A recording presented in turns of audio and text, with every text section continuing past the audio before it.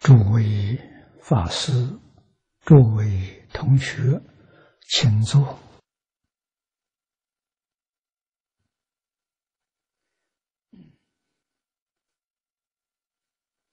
请看《大经科注》第471页，471页倒数第3行，从第2个字看起。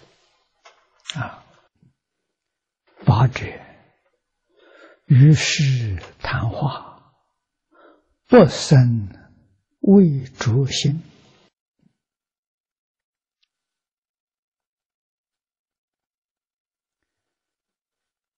这是弥勒菩萨所问神念的第8，与世间人交谈。这个不生为主，就是没有执着。我们常常说，不分别，不执着，不起心不动念难，那是法身菩萨才能做得到。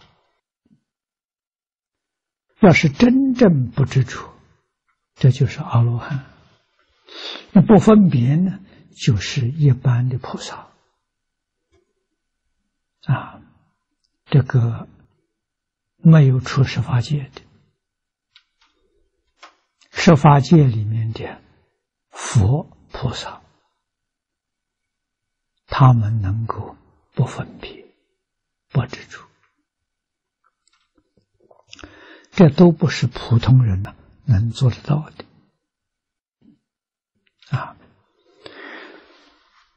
能做到当然好，做不到的呢，我们要知道，对这个事情不能有留念，有留念呢，肯定是往生的障碍。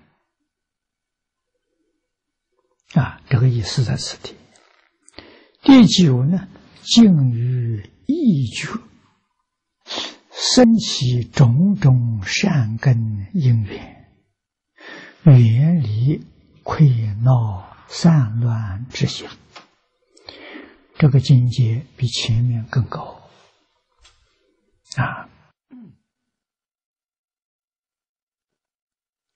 觉意就是觉悟，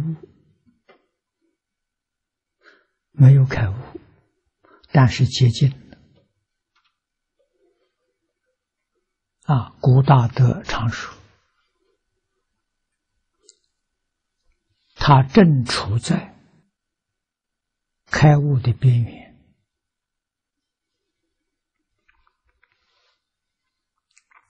所以他能够生起种种善根因缘。世法的善根，不贪、不嗔、不痴，叫三善根。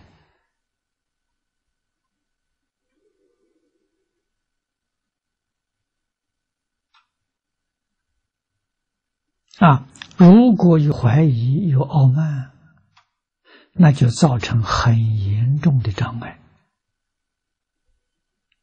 这前面我们说过很多。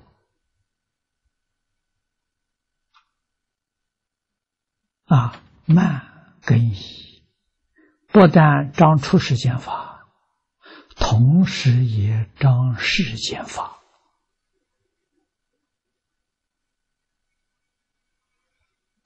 这是不能不知道的。那么它能够生起种种善根的因缘，有善根的因，有善根的缘，肯定有善业现前。它能够远离热闹的场所，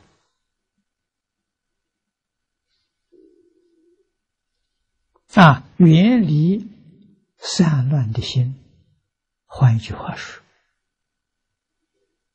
这是常住在三昧之中。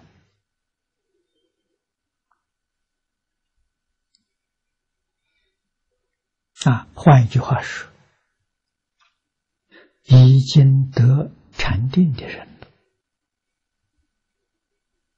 得定没开悟距离开悟很近的，在这个状况之下，最后一条呢，正念观佛，除去诸根。正念观佛容易懂，重要一句话了，就在后头这一句除去诸根。诸根就是六根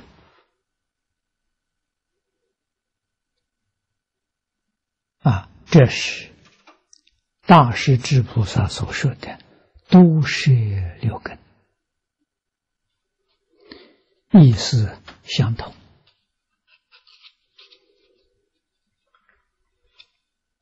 六根里面最重要的是识。教光大师在楞严真脉里面告诉我们，摄识用根，就是这个意思摄识用根是凡夫了，已经是法身菩萨了，所以比前面第九高。第九接近开悟，还没开悟了，这第十大彻大悟，明心见性的他已经不用根了这是根中之识眼根里头的眼识，耳根里头的耳识，意根里面的意识摄识用根，用根中之心用心是见闻觉知那是智慧，里面没有妄想分别执着。正念观佛，这真正叫正念纯正之念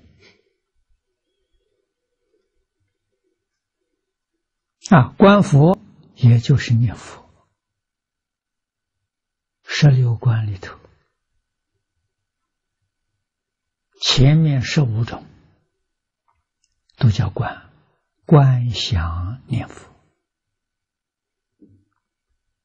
观相念佛，最后持名念佛前面这2种观想难，为什么呢？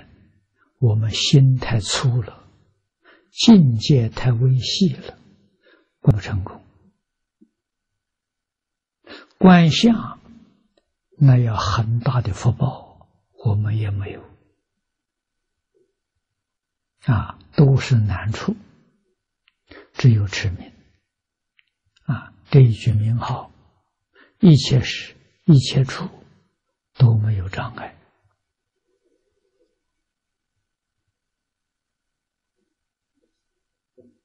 念出声念不出声都不要紧只要求净念相继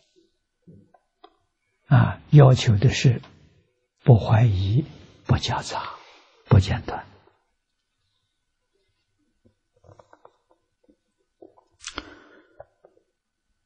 这是弥勒所说的10念。总要曰：如是10念呢，既非凡夫所能，当知初地以上菩萨。这是讲的别教，乃能具足神念。这个神念法，普通人做不到。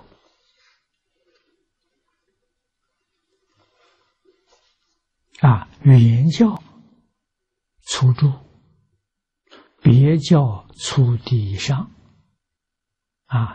这个地位，破一品无明，正一分法身。他们能用得上。所以以上著说呢，先以此愿呢专为上品，甚至地上菩萨乃能具足，则中下凡夫何有得生？所以这个方法呢说得很高中下凡夫就没分了真的是菩萨才可以做到。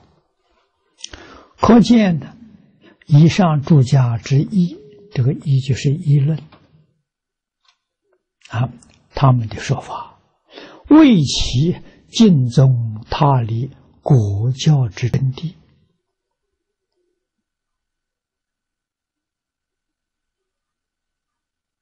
净宗的殊胜，净宗的微妙，净宗的特色，是以果教为因行果是佛名阿弥陀佛是果以果教作为我们的因，修因所以三根普被，利钝全收那么照上面这个说法呢，与净宗的宗旨不相应。至于一级法师以观经下品下生的10年，著本经第18愿之10年，深有见地这个说法好观无量寿经9品往生下品下生的10年就是无量寿经第18愿的10年，这就是相同的。王羲云宗家不二，宗家指善导大师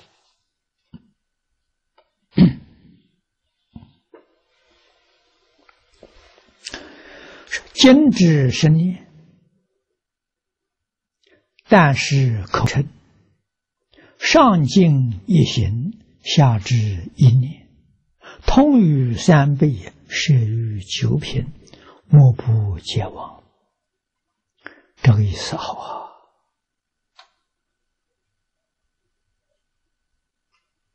下面是念老的解释的，这个意思是说经愿文中的10年，经之10年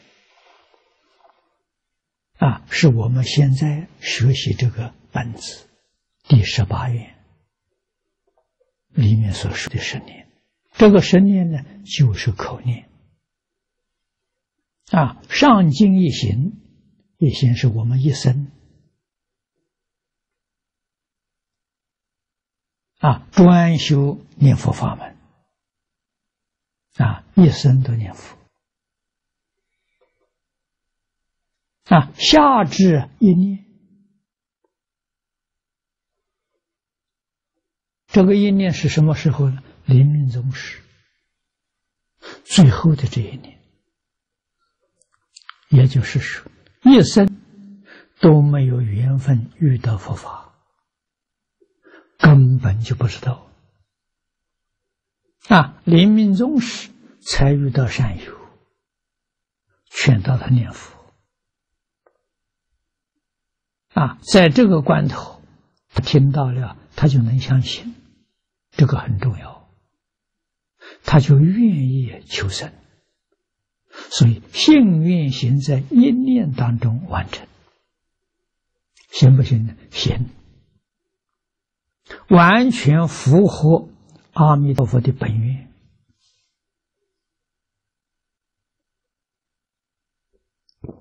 那么我们要知道，这个事情呢很难。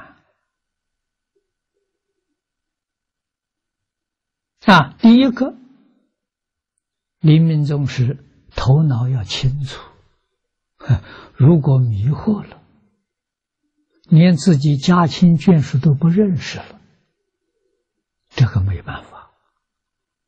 那现在人家得老人痴呆症了，这就不行了。他糊涂了，不清楚。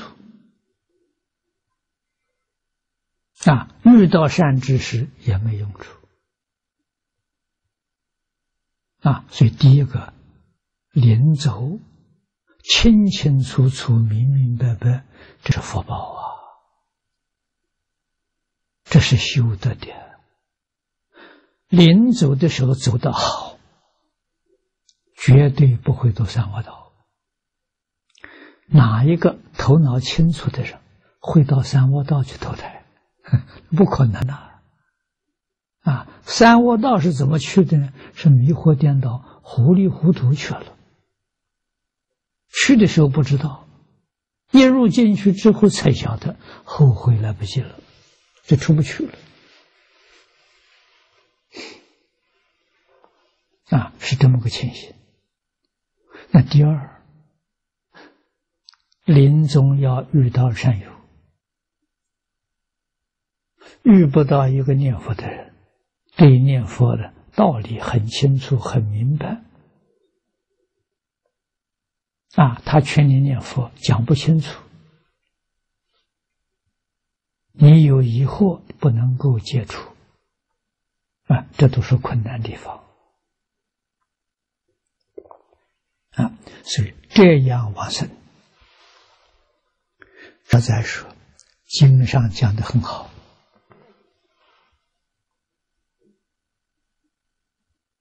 多半都是过去生中曾经供养无量诸佛，善根地之后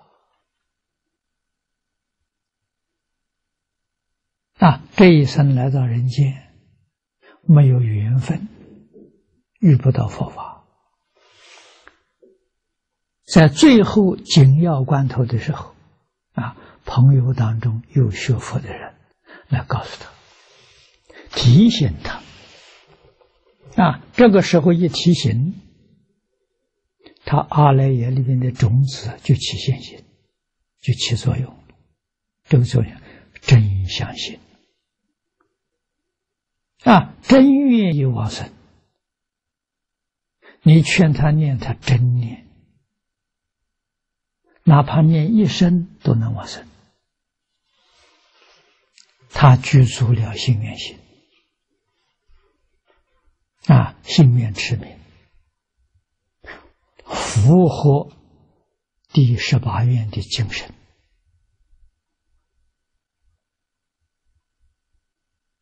符合第18愿的原则，所以18愿成为阿弥陀佛真实的本愿。那么临终这一念往生的人，他的品位有多高呢？不一定，与他过去生中修的因有关系，与现前遇到的缘有关系。如果这个善友是他一生当中最仰慕、最尊敬的，那个力量就大了。那是他信得过他，所以一点怀疑都没有。这个加持的力量大了。如果是个陌生的人，平常没有接触，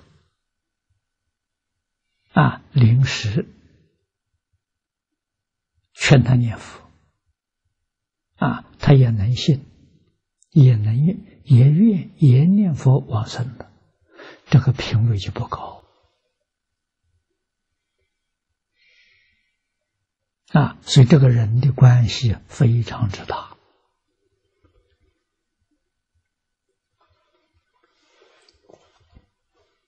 那么临终家庭眷属要合作，如果有不同信仰的人，他会搅乱，这是很大的障碍。还有儿孙亲情不舍得他往生，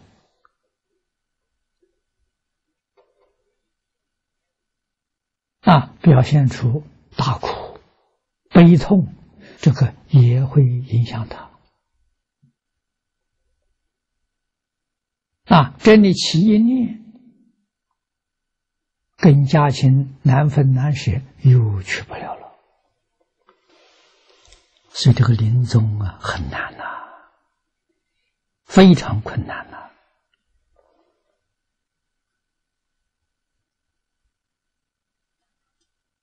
古德宋宗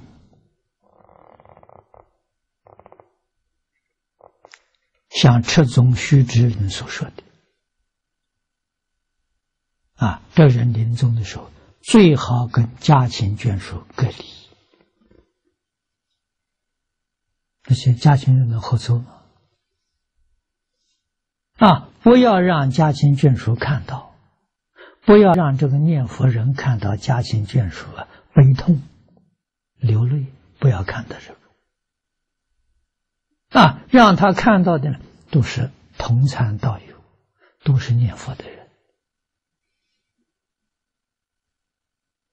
这都挺难的事情世间人讲不近人情近人情就出不了六道，不近人情才能超越六道轮回所以这些事情都要预先想到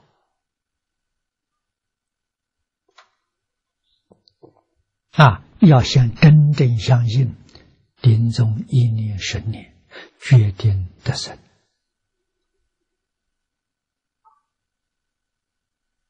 断气之后至少8个小时不要去碰它不要去摸哪个地方热，从哪里走了，与你不相干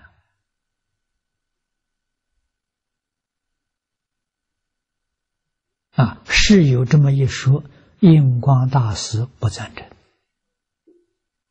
不是不赞成的说法，不赞成你动手去触摸它。为什么？怕他的功夫不到家，你触摸他的时候，他有痛苦，他生烦恼如果一生成慧，他就堕地狱去了。你要不要背因果责任？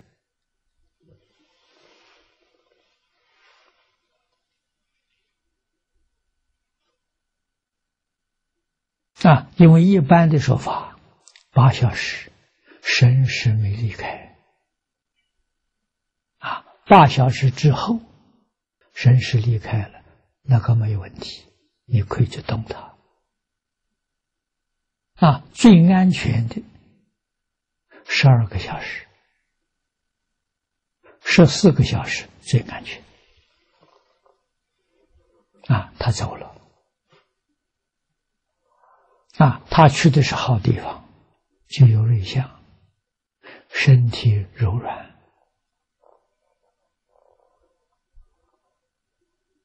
这个人来生又到人间来了，大富大贵，身体柔软，升天也是身体柔软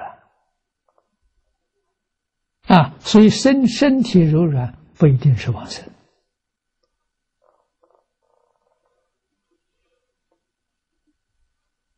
啊，你可以断定他确定不堕三恶道啊，这是真的。真正往生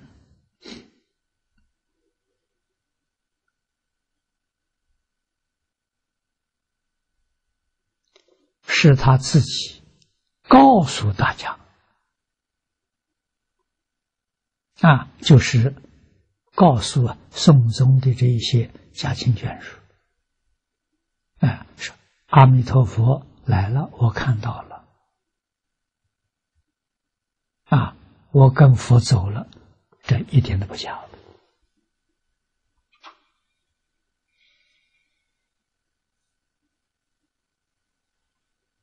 啊，所以临终开示，这个念佛开示没有话说的，只是听他啊，说是他看到什么人或者看到什么菩萨，这个时候你要告诉他，不是阿弥陀佛，不是观音是指，决定不能拿走，就提醒他这一句话。为什么他不是本尊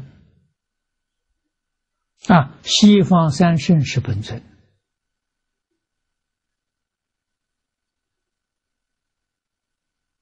啊，三位通通见到好，这品位就很高。三位当中只有一位，有人见到佛，有人见到观音是指，见两位菩萨，有人见到一位菩萨，都属于本真，都好啊，都不会错的。如果看到是别的菩萨的接引，决定不能相信，决定不能跟他走啊！还有什么家亲眷属来见你，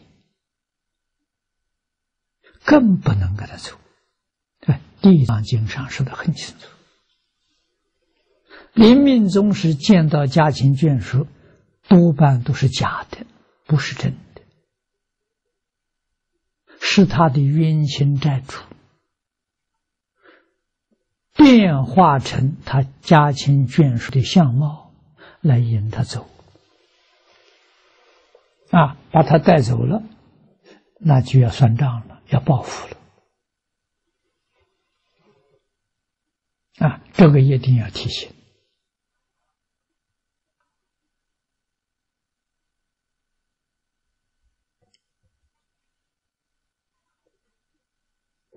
啊！所以临终是最重要的关头啊！能不能往生，就在那一念之间做最后的决定啊！所以平常我们要认真念佛，求佛菩萨加持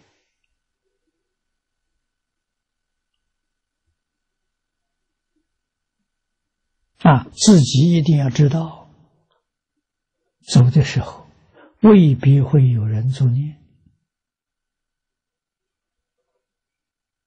所以心理上要做准备，特别是遇到灾难，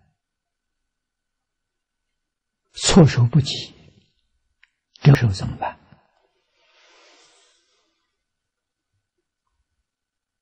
啊，所以念佛要念得熟，平常就要能放得下，走的时候不惊不怖啊，平平安安这才有把握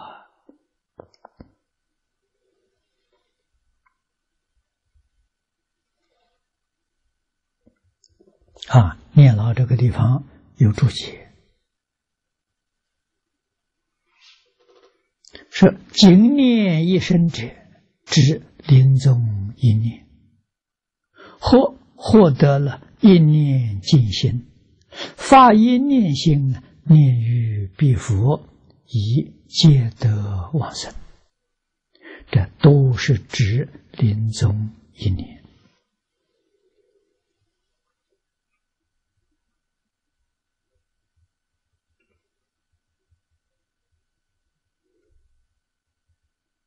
或者呢，获得一念净心，一念清净心。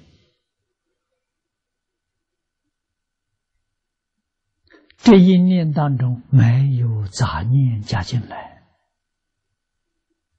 没有怀疑，没有杂念，一心专注，这叫一念净心。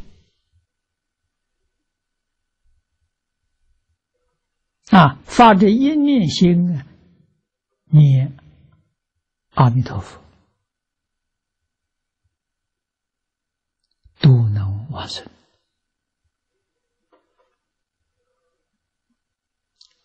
佛号功德不可思议。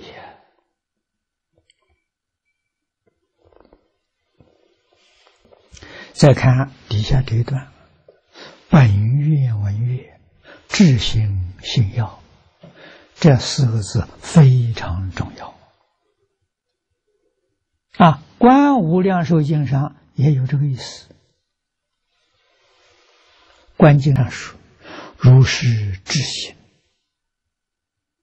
令身不绝，具足10年。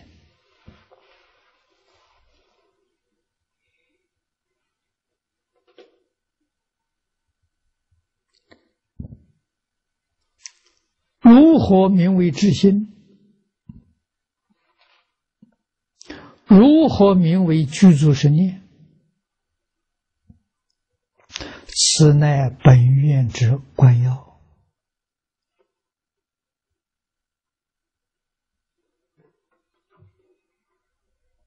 最重要的大问题。罗舍大师于此有最精要之论。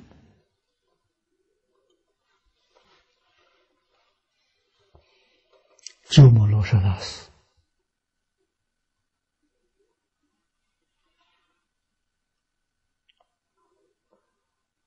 辽秦时候在中国弘法，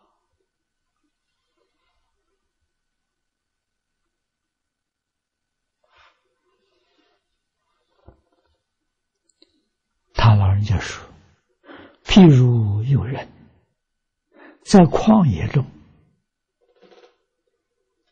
执于恶贼，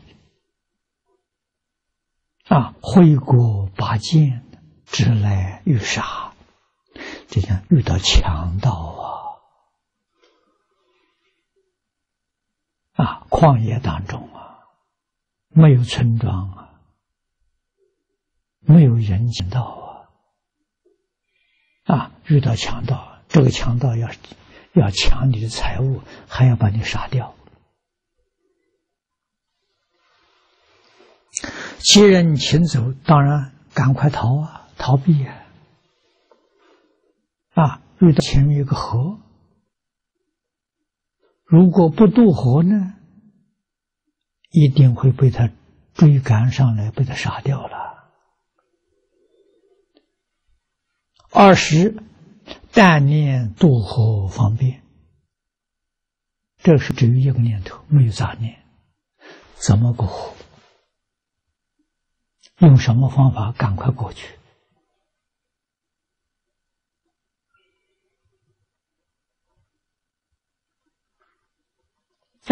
我至江岸，到了河边了，岸边了，唯着一渡还是唾液度？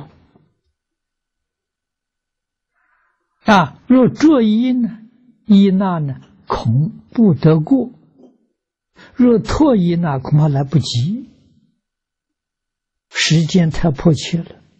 唯有此念，更无他意。当念度活，即是一念。这是一句比喻，在这个紧急关头，它就是一念。他不能想其他的念头。紧急关头只有一念了。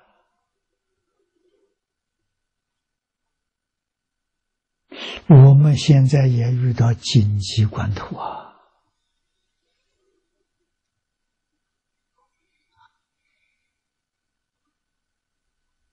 今年2012，许许多多传来的信息全都是讲灾难，而且有的信息说得非常严重，很可怕。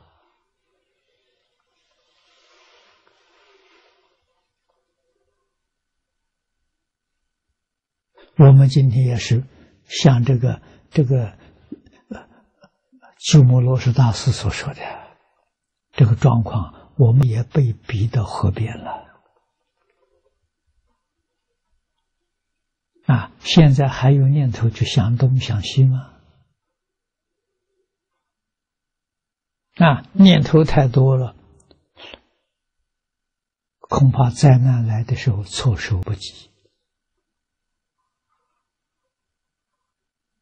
聪明人，有智慧的人，就要像罗什大师比喻的这个人，万缘放下，只有一个念头：我怎样往生极乐世界？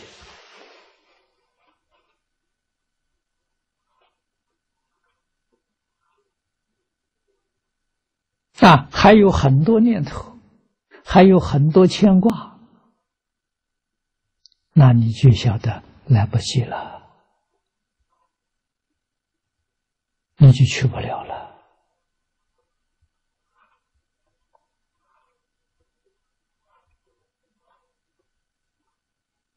唯有一念，叫至心一念呐。我们去西方极乐世界真有把握，这个重要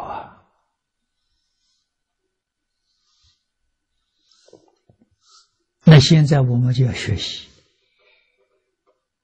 像此地所讲的，此等十念，不杂于念，行者一耳若念佛名，若念佛像念佛像是观想念佛无间念佛，念佛最好不间断乃至10年。如是至心，名为10年。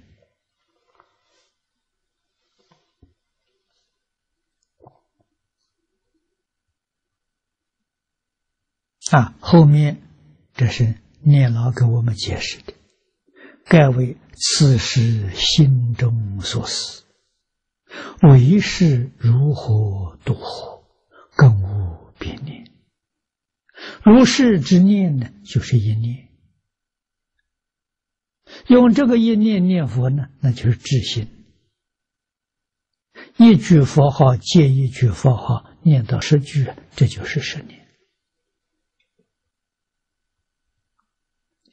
这就讲得很清楚很明白了。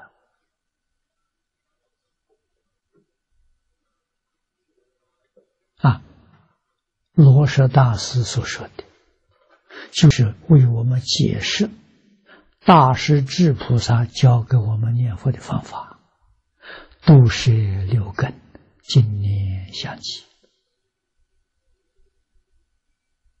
就解释这2句话。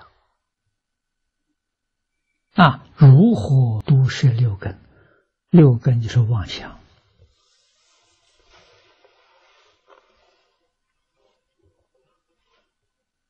眼见耳闻，鼻嗅舌尝，身粗意志，心都是往外跑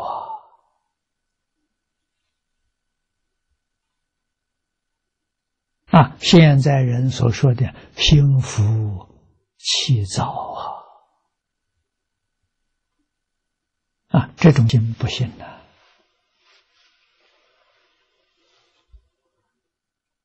念佛功夫就不得力，一定要放下一定要断掉。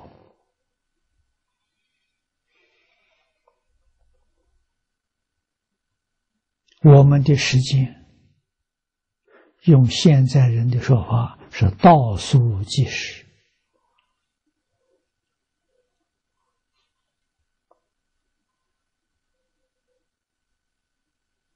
对念佛人来讲，这是好事，不是坏事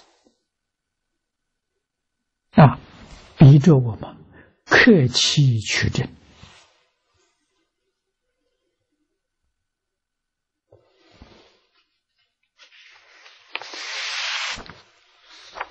刚才我又收到一个信息，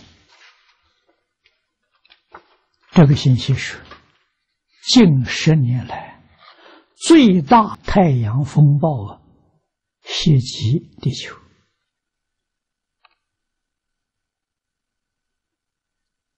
这个太阳风暴已经开始了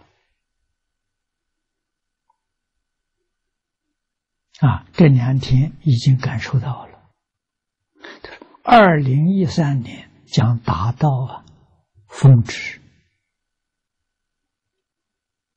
也就达到最严重的程度这几天国际的航班有很多改道飞行就是避免太阳风暴的冲击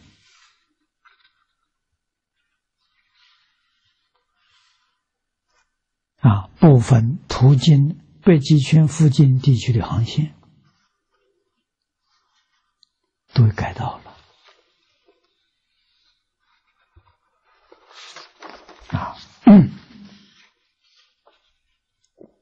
我还没有仔细看这个东西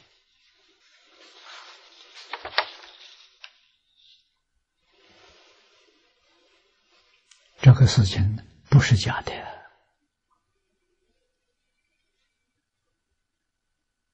我们心理上要有准备，越早准备越好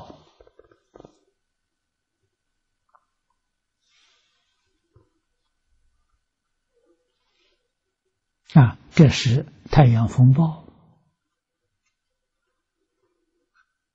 在地球上海水上升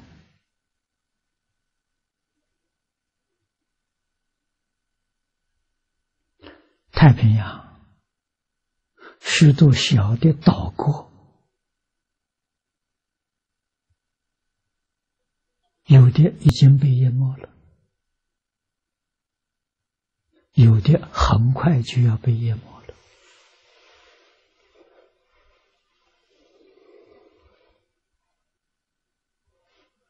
如果海底火山爆发，那就非常麻烦，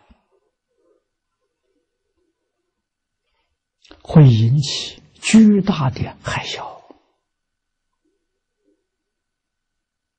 灾害当中最可怕的是海啸。去年3月11日，日本的海啸只有10米，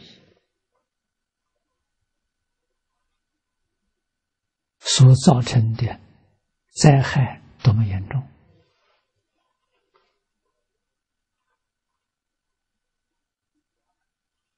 日本官方有预测，警告日本居民，很可能下一次的这个地震是上一次的2倍以上，也就是造成的海啸估计有20米，上一次10米。要做防御设备。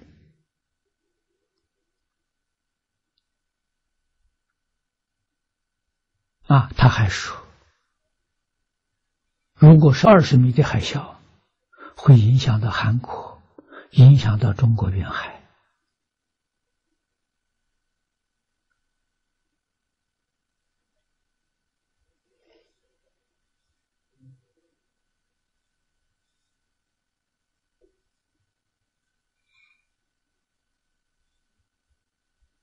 其余的灾难，我们最担心的是瘟疫。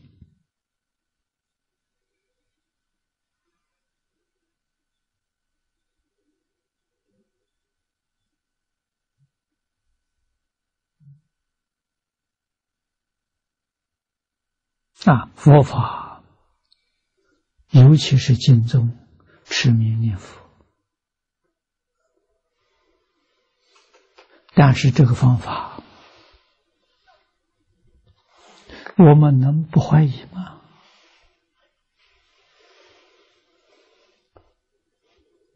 半信半疑，这效果就减一半了，甚至更多。要真的相信呐！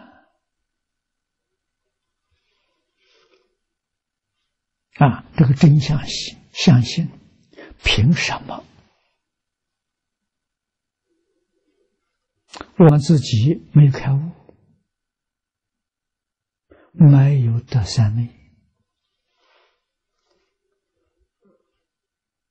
如果开悟得三昧了，自然就完全相信了，不会再怀疑了。没得三昧，没开悟，那就认真的研教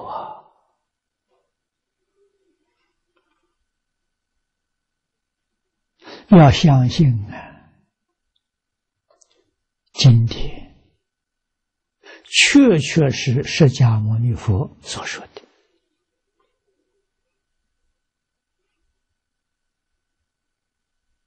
梵文经典到中国来，中国翻译会不会有差错？这都是我们初学不能避免的问题。我年轻的时候，这问题就很严重。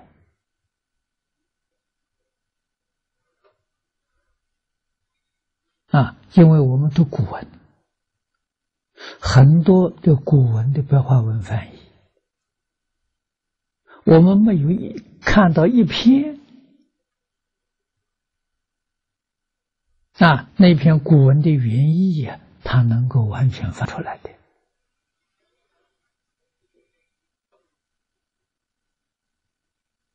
没看见呢，由此可知，翻译不容易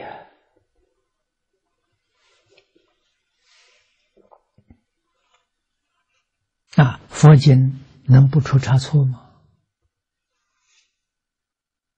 有这个心非常危险。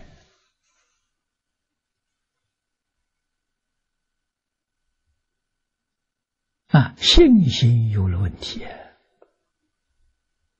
那就是从根本上瓦解了。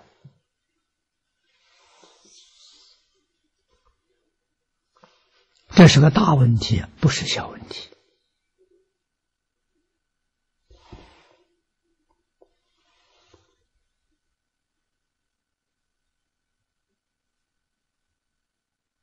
这个问题我问过方老师，方老师告诉我，中国古人跟现在人不一样，我们对古人呢无法想象啊。古人确实有德行，有修养，有定功，有智慧有充分的信心我们现在人没信心了，丧失了民族的自信心，也丧失了对自己的自信心这是当然的。没有学过传统教育，怎么可能有自信心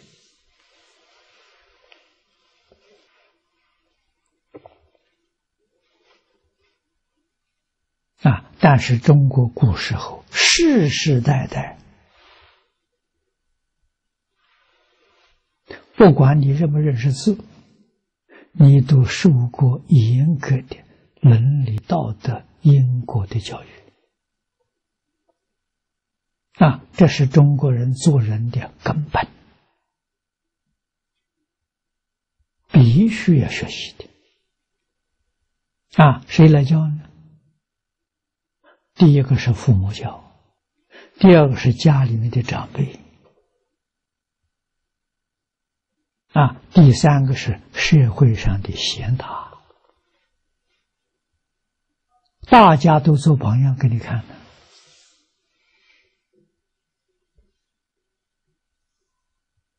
有信心所以方老师告诉我因为我曾经请教他，为什么当年从印度传来的些梵文经典，我们翻译中文之后，原本为什么不保存下来，都散失了多可惜方老师听到我的问题哈哈大笑告诉我中国古人的自信心太强了，认为梵文经典我们翻译意思完全正确，没有犯错，而且我们翻译的文字比梵文还要华丽，还要华美。换一句话说，学佛学中文经典够了，不必要用梵文了。那这种口气还得了吗？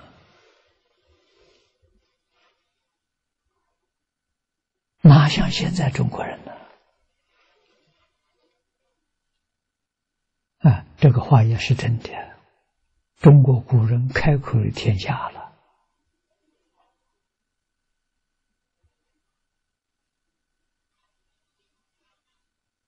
确实有这个意思。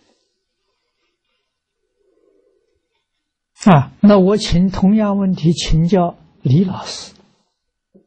李老师跟我讲，跟方先生完全不一样。李老师告诉我，参加译场工作的，参加翻译的这些人，不是凡人很多是佛菩萨的示现那这就没话说了。参与译场的人，李老师说，至少是3国以上。3国是阿那含也就是有修有证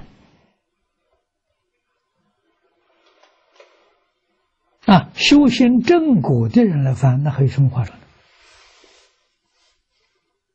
呢？可不可信？可信。中国过去古诗大德当中，有身份铺路的，我们知道他是哪一尊佛再来的，菩萨再来的，阿罗汉再来的。但是有很多身份没有铺路，我们就不知道了。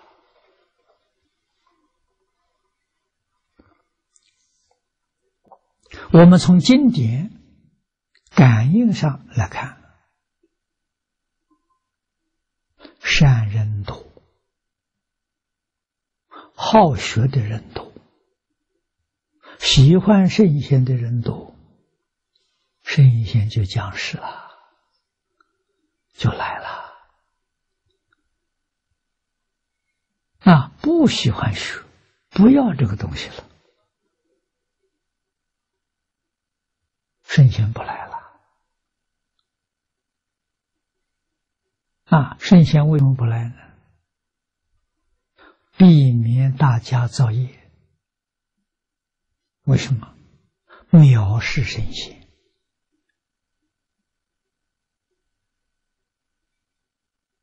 轻视圣贤，不尊重圣教，这个罪过很重所以圣贤不来。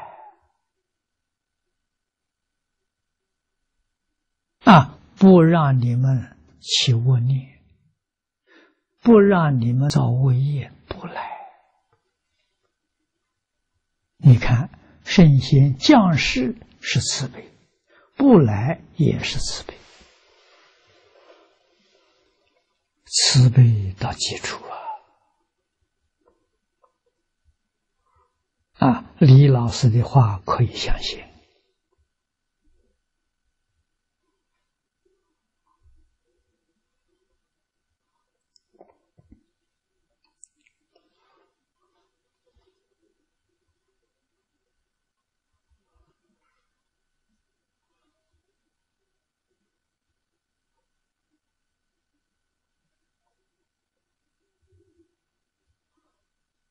所以这一段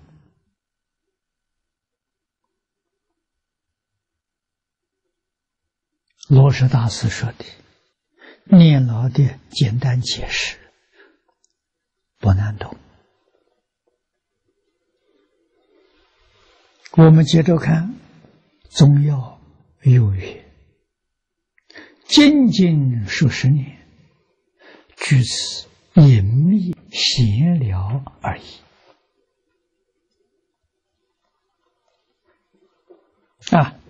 闲聊的10年，即上文罗什大师所譬喻的10年。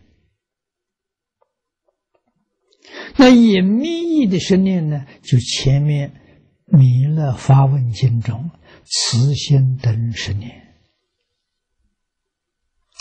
以及大师云：夜夜念中自然具足此等10年。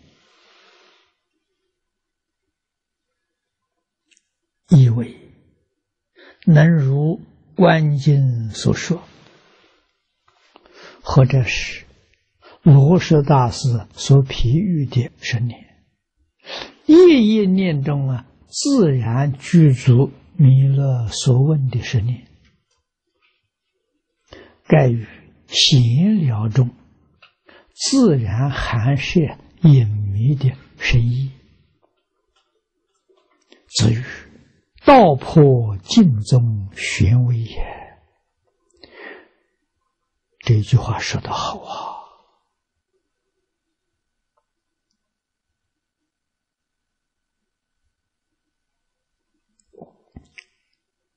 阿弥陀佛这一句名号里面含摄无量意也，这就是隐秘。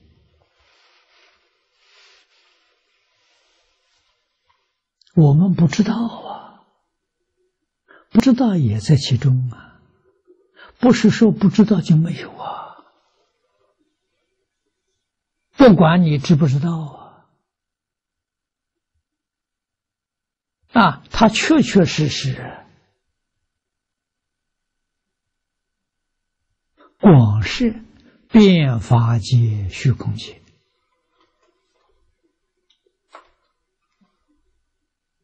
十方三世诸佛如来所修所证的圆满德行智慧，都在这一句佛号之中。不知道，不能说不知道就没有知道不知道，它通通具足。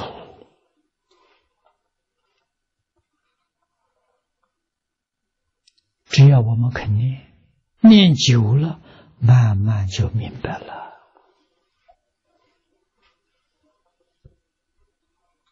每一句名号，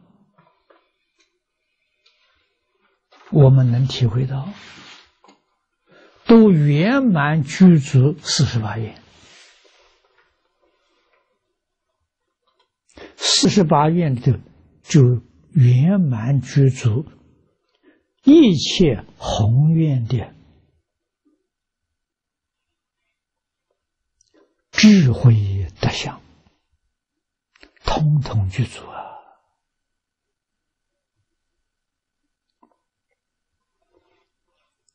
所以名号功德不可思议。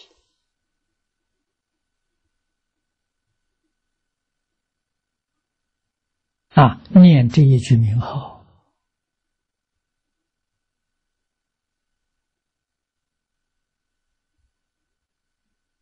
一切大乘佛法都在其中，一句不漏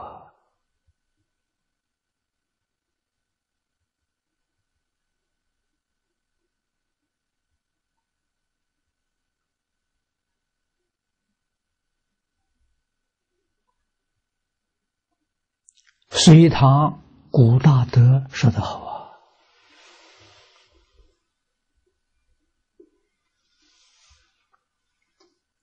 他们非常认真来探究世尊49年所说的一切法，能不能找到一部经，这一部经呢，就代表了49年所说的一切法。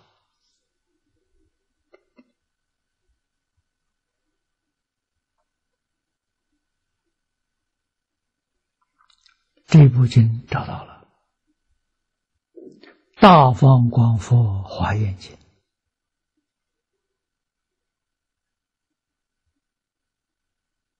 大家都承认了。这一部经是佛法里头叫根本法论，像一棵大树一样，这是根本。49年所说的一切法呢，都是它的枝叶花果，都是从这个根本生出来的。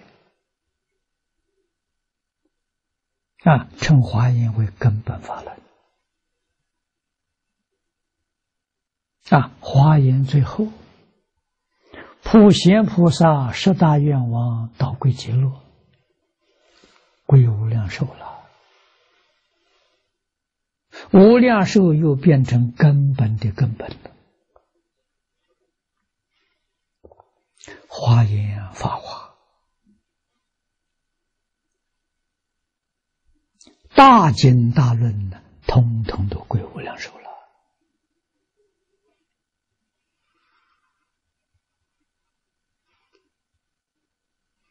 无量寿经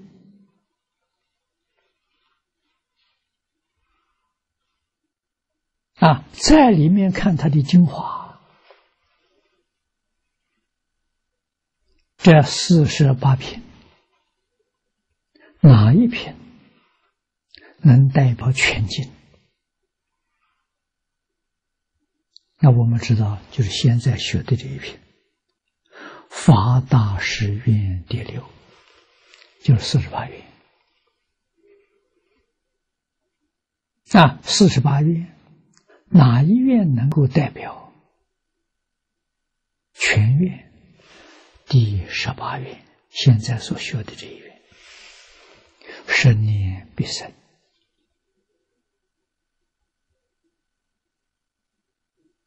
这生念是名号啊！于是我们恍然大悟啊，找到最后啊，顶尖原来就是一句阿弥陀佛。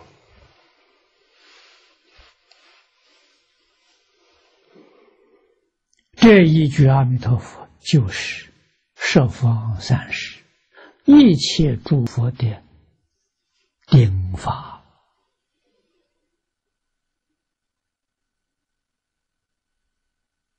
没有一尊佛了离开阿弥陀佛。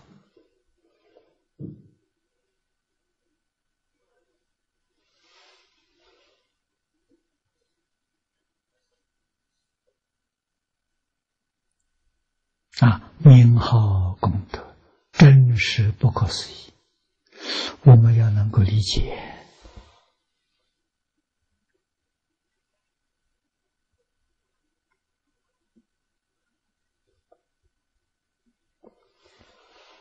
所以名号含无量义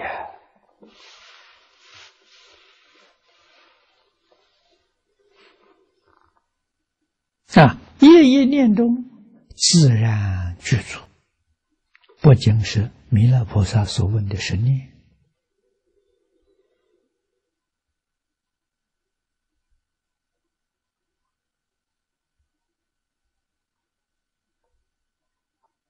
一句佛号是闲聊，闲聊中自然含是隐秘的深意，这个深意深广无尽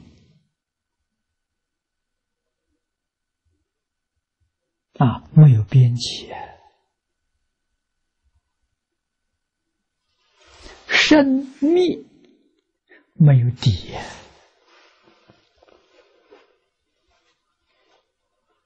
中国古人所说大而无外，小而无内，这句名号的密意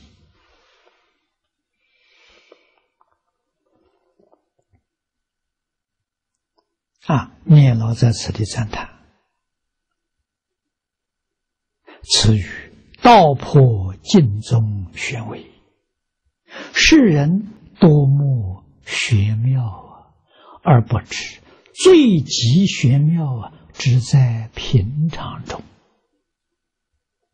故云平常心是道但当平平常常老老实实绵绵念去，自然暗合道妙。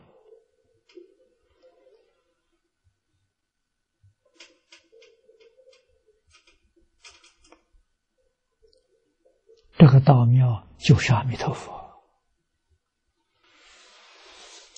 这个道妙就是本经所说的三种真实真实之际，真实智慧，真实智力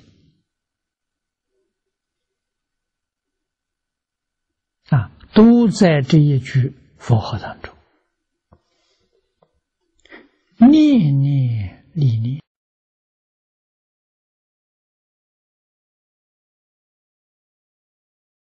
你就能悟入了。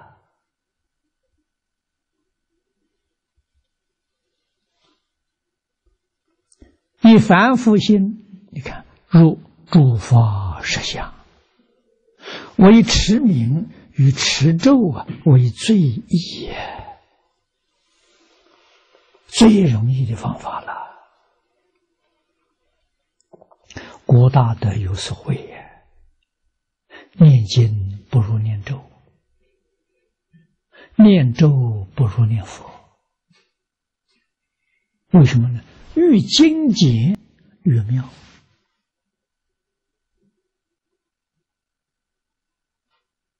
越精简，你用心就越专，就这个道理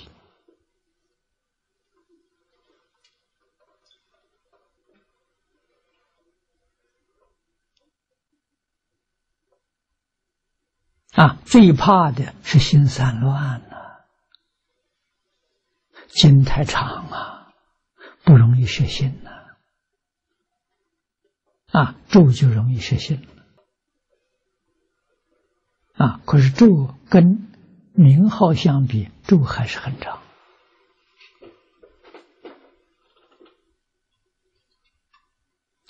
不如念佛。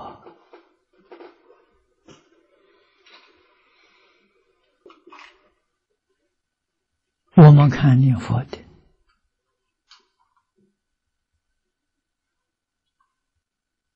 就是从净土圣贤录跟往生传上去看，多少人念佛不超过3年，功夫就成就了。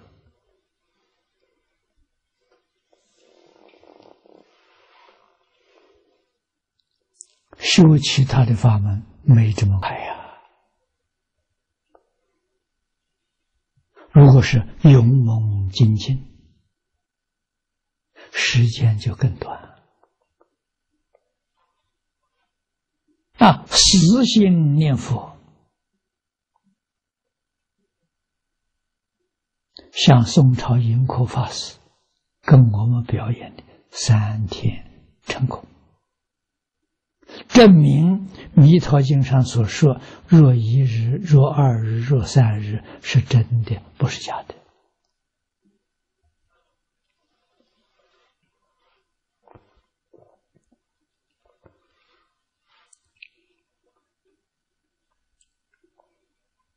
平常心是道，平平常常，老老实实，绵绵力去这个里是最重要的，放下万缘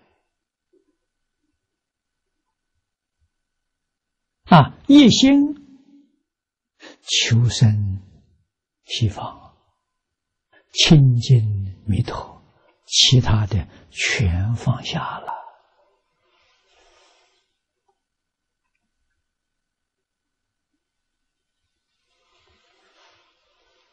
我们无量劫以来解决不了的问题，这一下遇到了在这一生呢，完全解决了不再继续搞轮回了，这一点非常重要那么有人问了，你的家亲眷属你就忍心抛弃了吗？这个里头要有智慧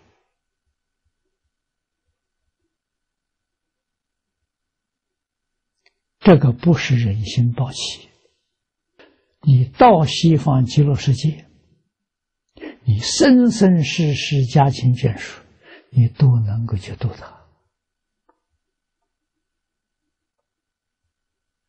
有能力了，到达极乐世界就有这个能力。这个能力不是修得的，是阿弥陀佛赐予的生到西方极乐世界，借作阿惟越致菩萨48愿给你的你要知道极乐世界有什么好处，48愿描绘西方极乐世界的实况极乐世界就是48愿的圆满成就所现的所以你往生到西方极乐世界，你就等于跟阿弥陀佛一样成就了48愿，这个功德利益还得了吗？弥陀能将他所修的变成我们自己所修的，自他不二这行吗？行。为什么？因为我们是一体，一个自性清净圆明体，不是一个清净圆明体，我的不能给他，他的不能给我，因为是一个清净圆明体，所以他修的可以给我，我能得到实际上的用处真实利益了。这个道理要参透我们的信心就具足了，不再有丝毫怀疑了。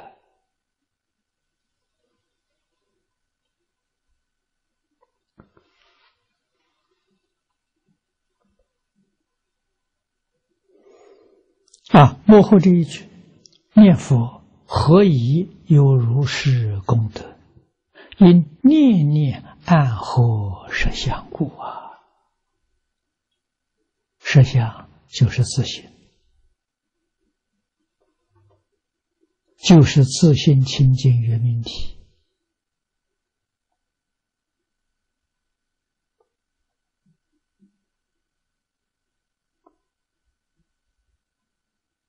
念念自然跟实相相应。幕后这一句唯除无逆，诽谤正法，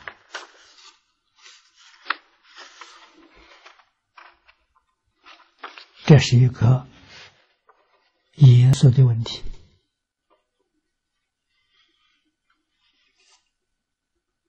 是不是真的呢？古大德说的很多，无逆罪恶极利于理，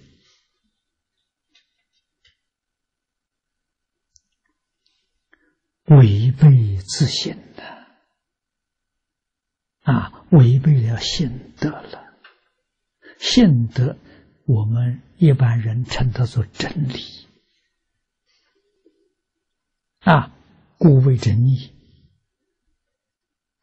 是为感无间地狱苦果之恶也，故又名无间业。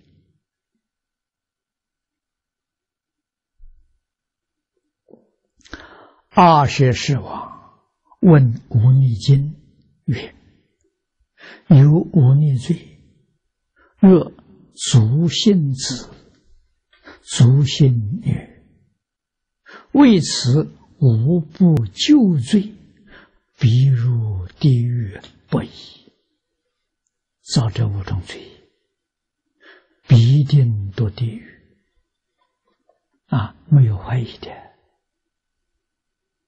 无论是男女，只要你做这五种罪业，必定堕地狱名何为无呢？那哪五种罪呢？第一个杀父，第二个杀母，第三个害阿罗汉，第四个斗乱僧众，第五个起恶意于如来所。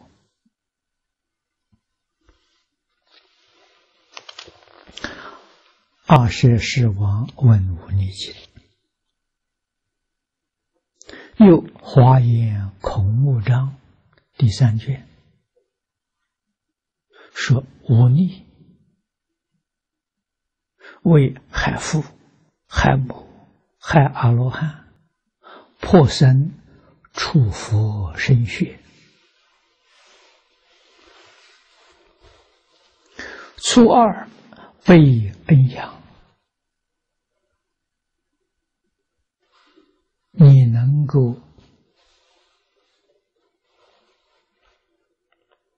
活这么多年，长这么大，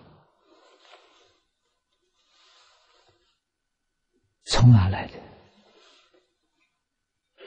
父母养育而来呀！没有父母养育，哪有你呀？养育之恩呢？你不知道报恩，还要杀父杀母，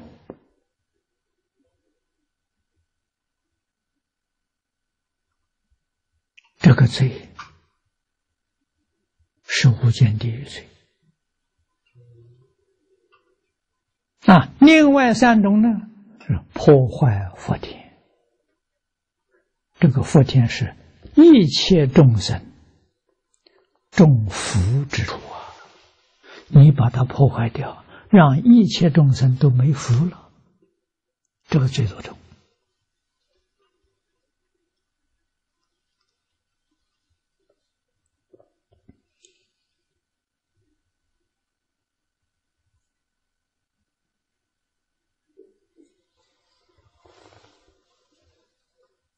那么这是经论里头的。至于常言之忤逆，则为杀父、杀母、杀阿罗汉、触佛身学、破和合僧，意思都相同。这是我们平常佛门里常讲的忤逆罪。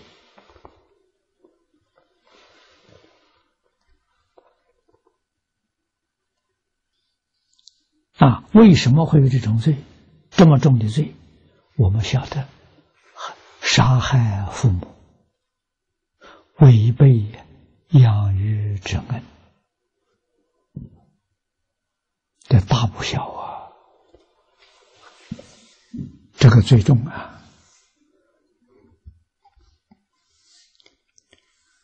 那么下面3个，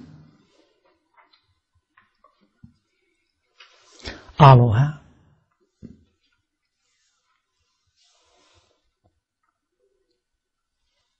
是人间的福田，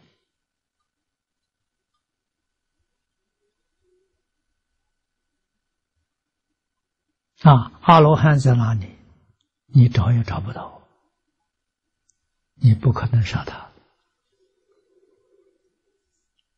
但是什么呢？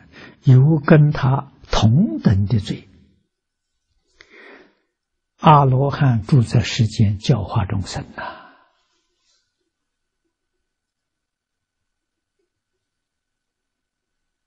跟菩萨一样啊，你怎么可以害他呢？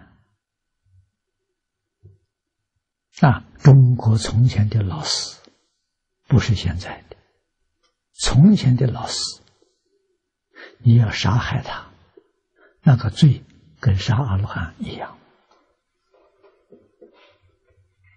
为什么？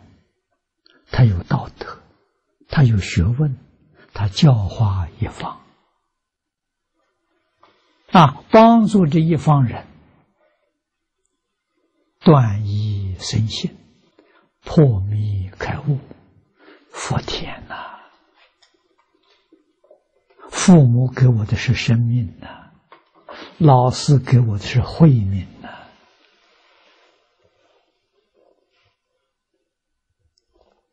我因老师教诲呀，才有智慧呀。才知道怎么做人呢，才知道怎样修福修慧呀。所以杀这种老师，跟杀阿罗汉叫等流罪，就是罪是平等的。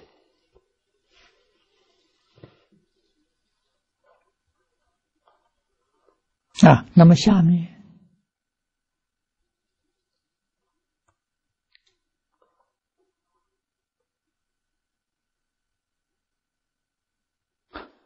斗乱众生，这就是破和合僧僧团是世间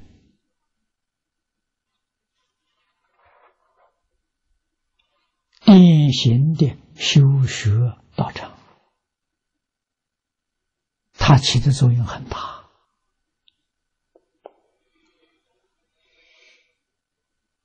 他在那里教大家修六合敬呢。僧团一定是修六合敬的。不修六合敬不叫做僧团。修六合敬是4个人以上。最低最少的4个人，最多没有限量。这些人住在一起，和睦相处，平等对待，给世人做示范呢。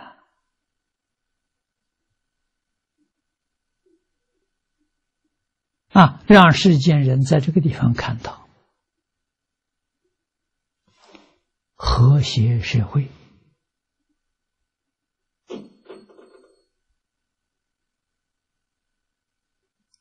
大同之治，你在这里看到了。要向他学习。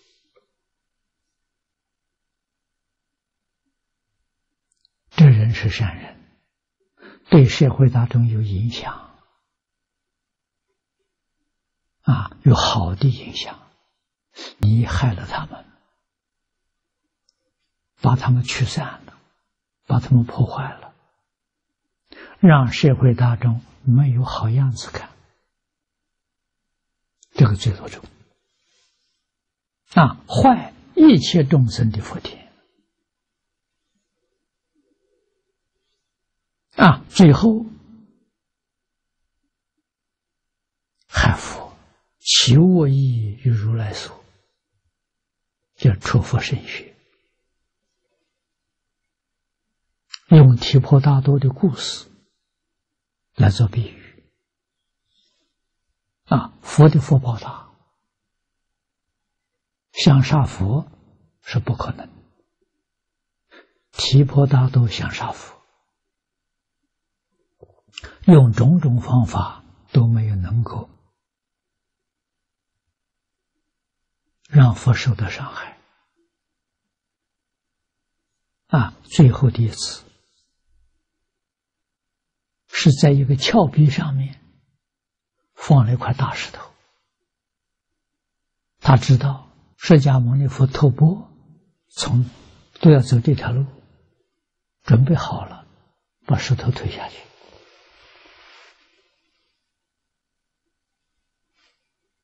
想把释迦牟尼佛打死。佛有护法人在空中把这个石头拦住了，叫韦陀菩萨，用金刚杵拦住石头。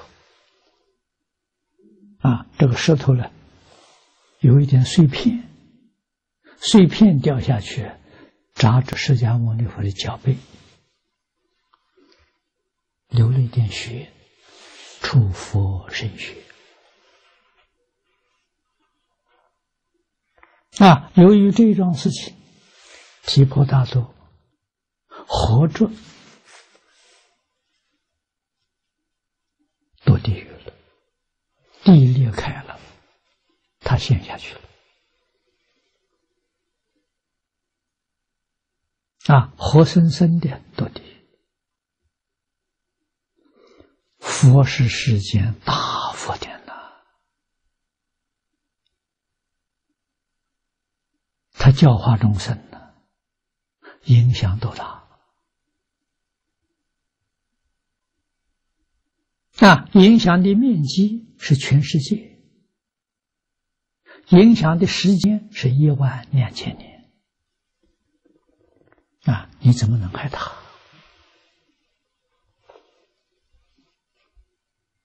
害他，无间地狱罪业。如果你赞叹他呢，你宣扬他呢，那个功德不可思议啊！这个我们一定要懂得。称赞宣扬，让大家都知道佛陀，都向他学习，这功德就大了。对我们自己来讲消灾灭罪也。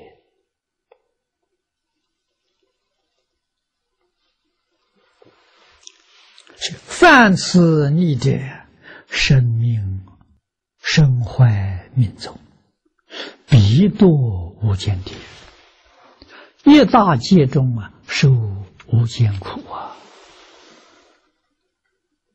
在地狱住多久住一个大劫。一个大劫就是这个世界成住坏空一次这个时间多长？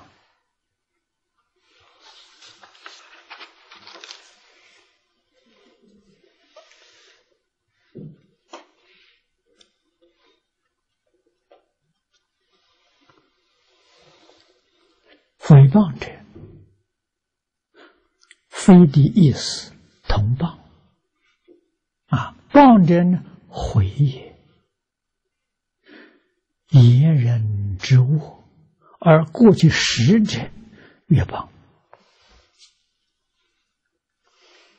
说别人的过失。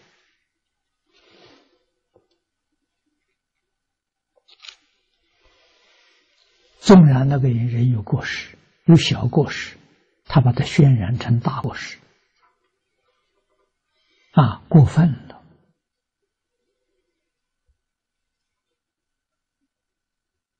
这叫做谤。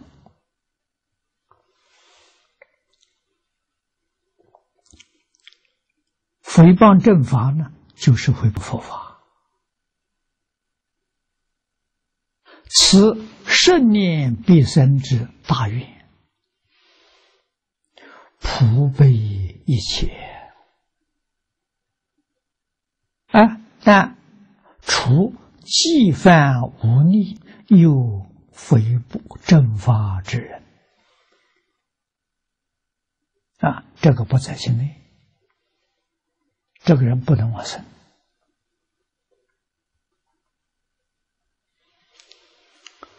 观经曰：无逆是我，临终生念呢，也得往生经经所除呢，在既犯无逆重罪，又毁谤正法，是罪上加罪也，且谤法罪最重。谤法之人称为谤法禅体，这是大乘经上常说的，故不能往生矣。这是解释经文最后这段的意思或问：若人犯无逆罪而不毁谤正法，观经为可以往生。若有一人呢，但毁谤正法，他没有犯无逆罪，可不可以往生？往生论注上卷有答复：但令毁谤正法，虽更无余罪，必不得生。何以言之呢？经云：无逆罪人堕阿鼻大地狱中，具受一切重罪，但戒尽得出。而毁谤正法人堕阿鼻大地狱中，此戒若尽，复转至他方阿鼻大地狱中，如是辗转经百千阿鼻大地狱，佛不即得出世界，以诽谤正法了，罪极重故。这些都是经论上说的。往生论注解是引经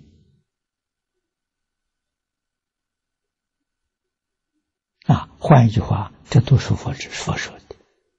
又曰：如但知无逆罪为重而不知无逆罪从无正法生，是故谤正法人其罪最重。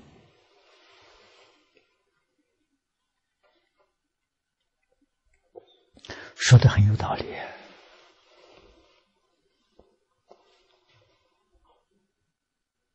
这些话是佛在经上说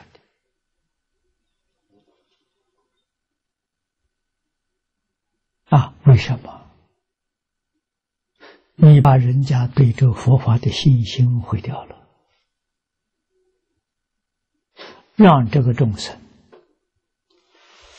永远不能闻正法，特别是这个法门，把他这一生往生的机会把它断掉了。这个罪比无逆罪重所以无逆罪堕地狱，这一大劫尽的时候，他的时间是一大劫，一大劫到了，等于刑期满了，他可以出来回谤正法的人，这个大劫满了，地狱没有了，大劫也空了，转到有地狱的地方去，辗转不断的去受罪，没有出来的时候。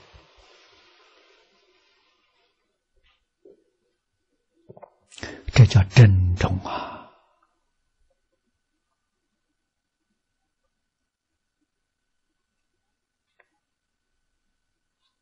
佛所说的我们不能不知道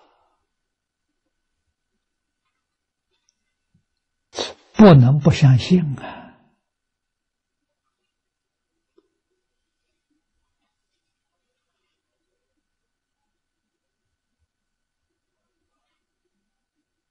我们没有学佛之前曾经毁谤过佛法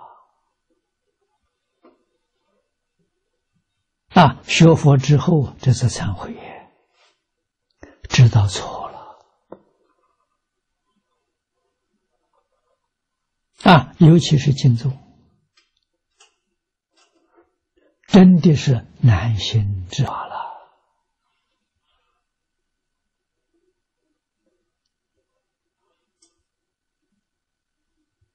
我对于这个法门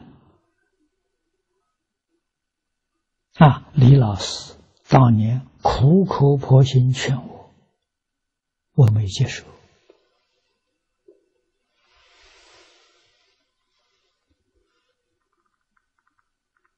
参云法师劝我，让我看4本书，印光大师文钞，莲池大师的苏钞，藕叶大师的要解，右西大师的圆中钞，我很仔细地读了一遍，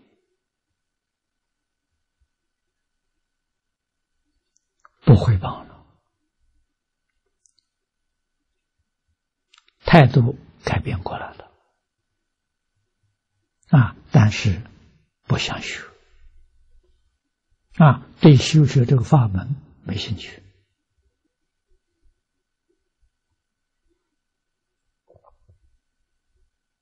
心里想的是学教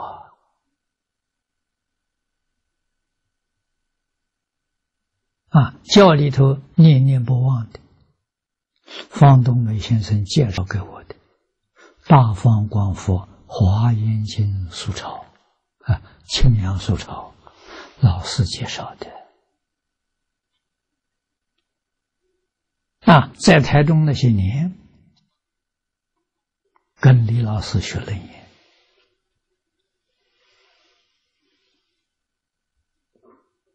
看了一些楞严的古著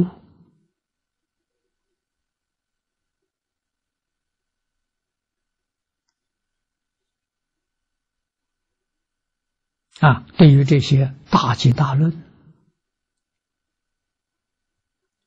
非常爱好喜欢呢。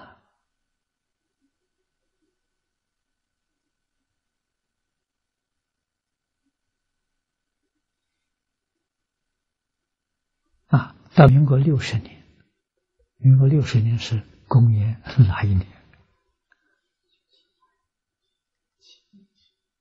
？71年，我开始讲《华严经》。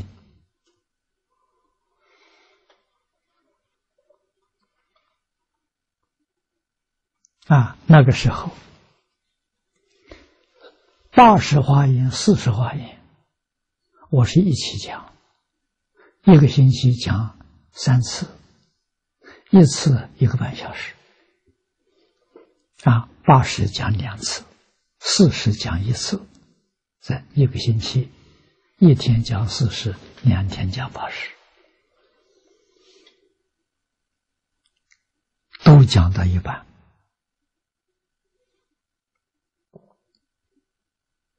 突然想到，文殊普贤是什么法门成就的？善财童子他主修的是哪个法门？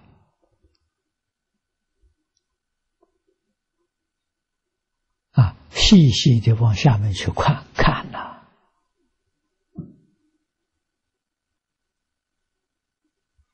看到40华严第39卷，看到了文殊普贤都发愿求生净土，我很讶异呀。再看善财童子53参，原来他专修念佛法门。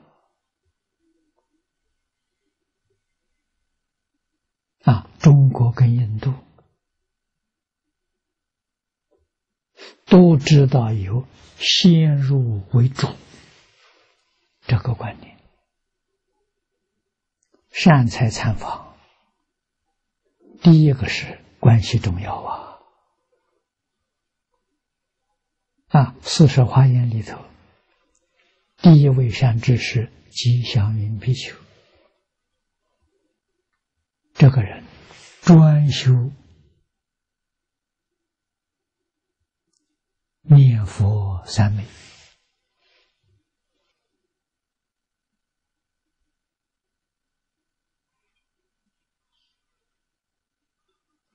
求生西方净土。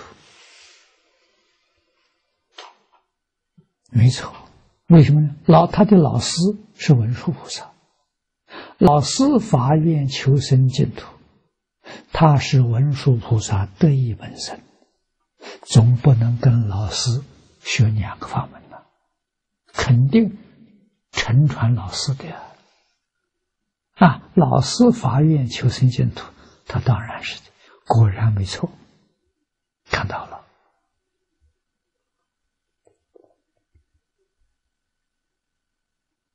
吉祥云修的是般舟三昧，一期90天，叫佛力三昧。90天可以站着，可以走动，不能躺着，不能坐下，很幸福90天呢。不能睡觉，睡觉只好站着睡不能躺下来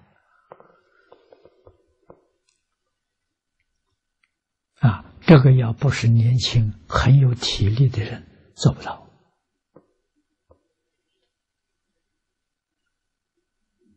专修念佛法门，真精进那53赞最后再看一个头，看个尾，最后是普贤菩萨十大愿望到归极乐，文殊普贤率领华藏世界41位法身大士到极乐世界去参访阿弥陀佛，向阿弥陀佛学习看到这个场面呢，非常震撼的这个对净土才有了信仰。修净土这个念头才生起来。要不是这些大经大论，我对净土尊重它，我不学习。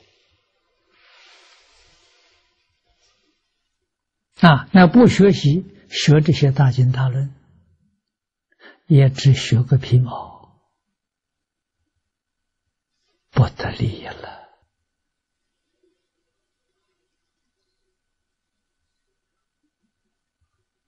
这些经论教下的修止观，止观是禅。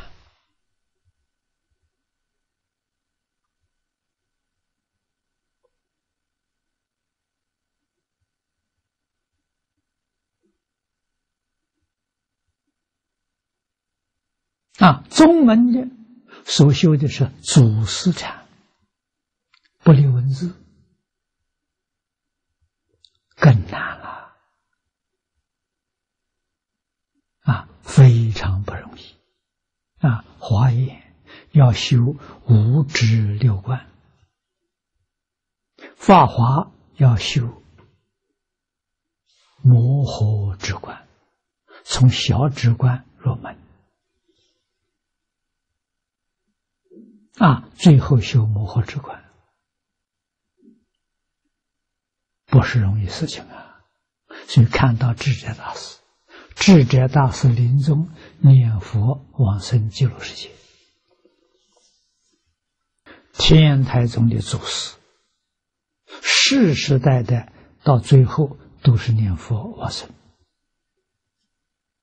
这应该是智者大师开头的，他带起来的。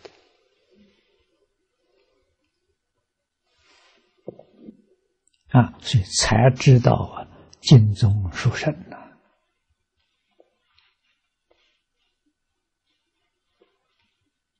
早年我跟李老师学了一部《无量寿经》，康生开的本子，就是此地讲的净隐术。我听李老师讲了一遍。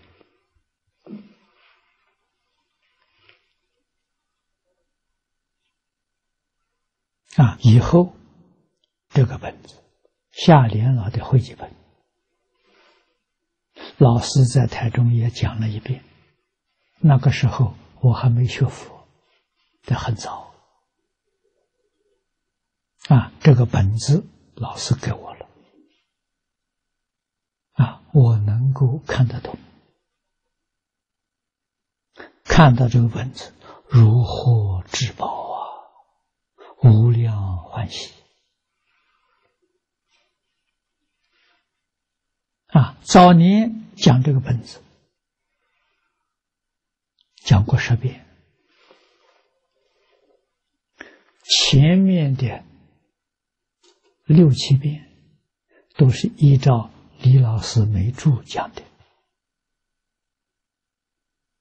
后面大概有3次、3、4次参考黄念老这个注解的本子讲的。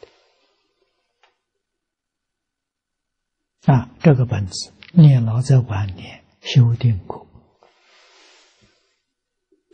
现在我们这个本子跟我以前用的本子里面有些不同，非常难得。这个注解是脊注让你看到真欢生欢喜心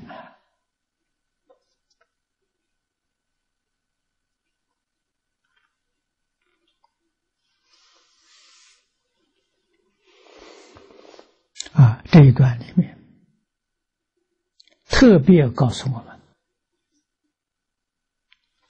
不能忘法。可是现在忘法事情好像是常见。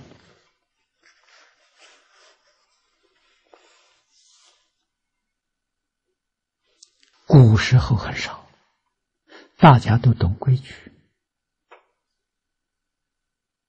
现在人不懂，随便开口。我在台中住了10年，知道李老师一些规矩。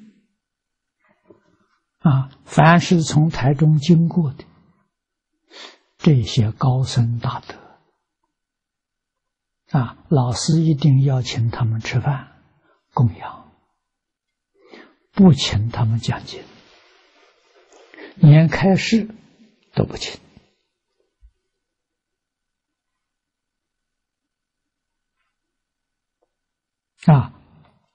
我跟他老人家那么久，我问过他，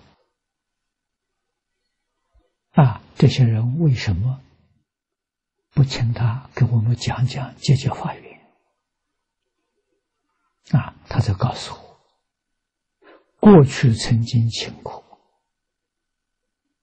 在讲的时候批评念佛法门，让我们莲友产生怀疑。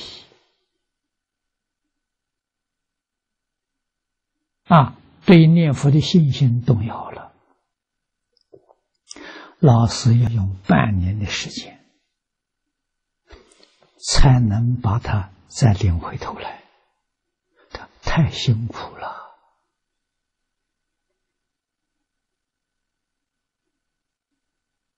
佛门有个规矩若要佛法兴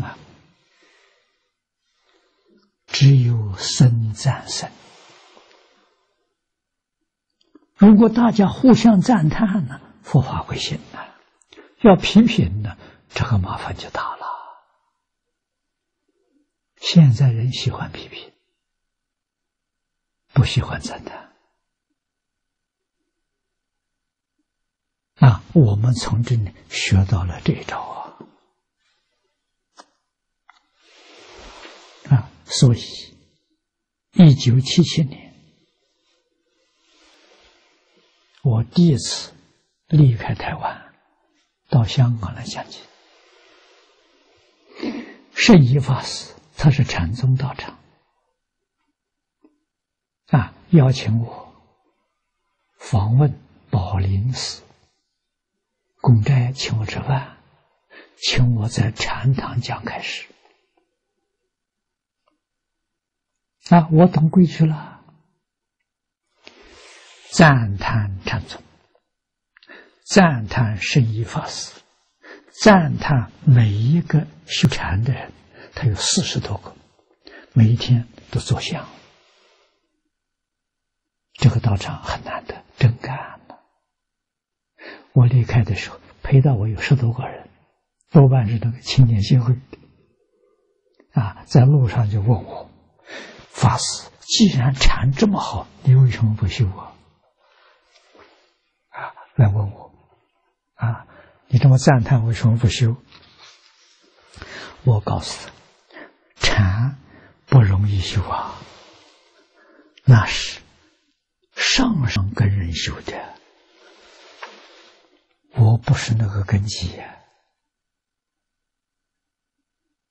我只有赞叹的份我不敢修我念我的阿弥陀佛，我往生有点把握禅宗的禅定大彻大悟我没把握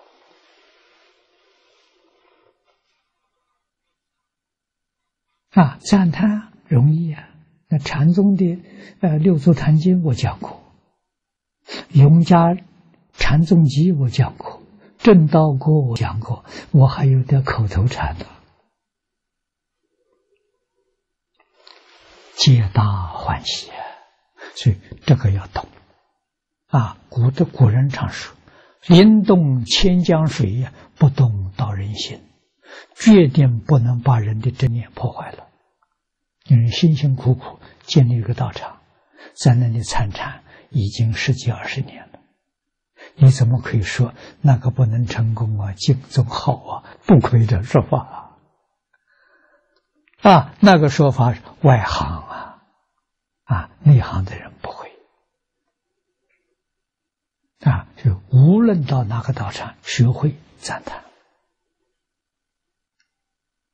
现在我们尤其联合各个不同的宗教对任何一个宗教都赞叹他，绝不拉他的信徒，绝不叫他的信徒改变信仰，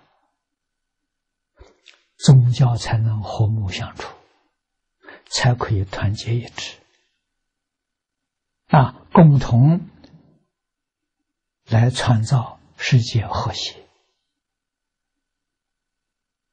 如果互相诽谤，那天下大乱了，那个罪就太重了今天时间到了，我们就学习到此。